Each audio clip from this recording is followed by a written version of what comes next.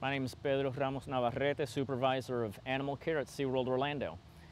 Yesterday we were contacted by members of the Hub SeaWorld Research Institute about a dolphin calf that had been seen in the Three Sisters Island area, that's around New Smyrna, and no adult had been seen in the area. The animal was observed for about 2 hours, and they just never saw a mom or any other adult in the area at all. So they called us.